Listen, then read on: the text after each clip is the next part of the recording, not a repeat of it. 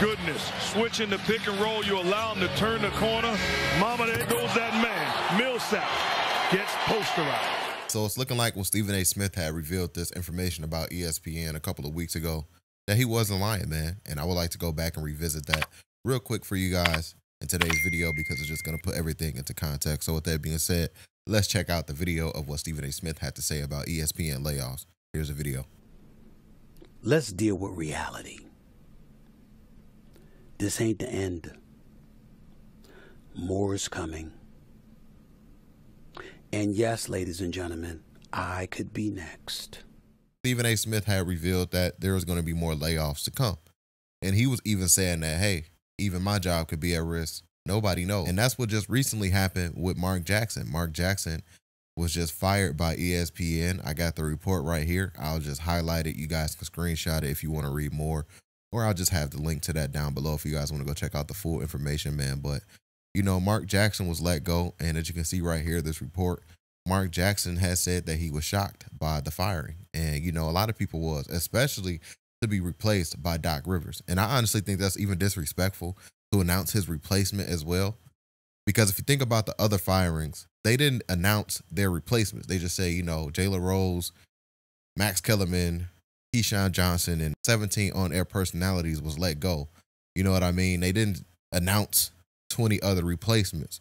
So I really think it's just distasteful how ESPN just fired him and then replaced him with another NBA head coach. So it's just like, damn, you know, it's really honestly just distasteful in my opinion, especially to announce the replacement. Yeah, man, you know, that's the report about Mark Jackson. And then we got another report I want to highlight for you guys today. And the next topic for today's video, I want to get into Bomani Jones. Bomani Jones has been with ESPN for 20 years. He's considered one of the woke analysts over there. Well, that's what a lot of people call him, the woke analyst. He had recently had a show with HBO. It didn't last long. They had canceled it. So, you know, everybody was like wondering what was going on with Bomani Jones. He was still on ESPN, of course. Same thing with Bomani Jones. He's up for contract negotiation and ESPN has not gave him a call. And that's what Bomani Jones had revealed. Let me highlight that right here. All right, let's talk about Bomani Jones because he's hella close to leaving ESPN. That's what he says. And he indicates his contract won't be renewed at ESPN. So Bomani is saying that the network doesn't plan to renew his contract, which expires at the end of the month.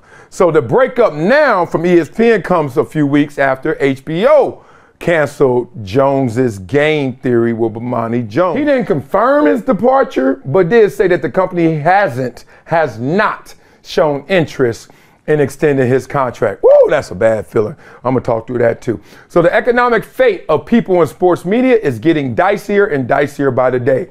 That's what Jones said. I think the ESPN layoffs were the beginning of it in a lot of ways. Seeing what happened with the New York Times shutting down their sports department, and they moved those people to other desks.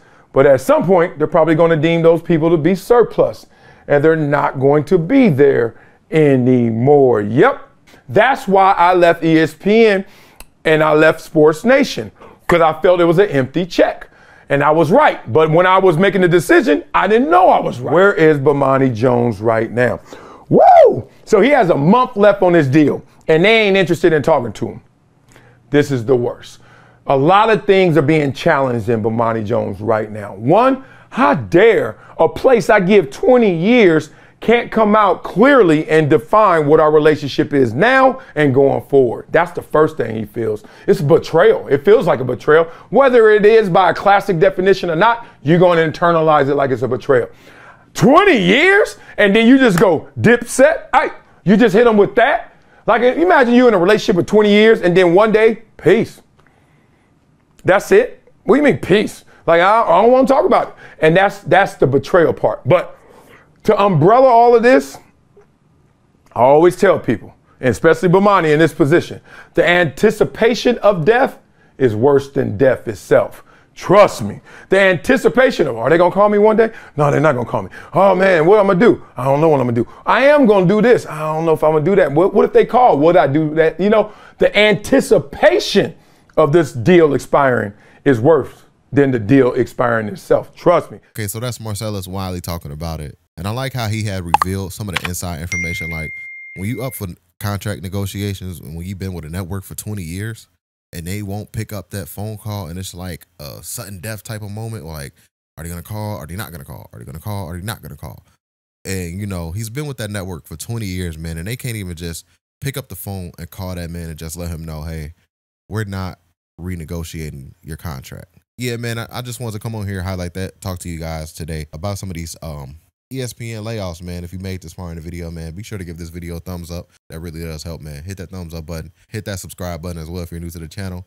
Smash that thumbs up button because that really does let me know that you guys will like these type of episodes on this channel, man. So salute. If you made this far in the video, I really do appreciate that. Catch you guys on the next one, and we out, guys. Peace.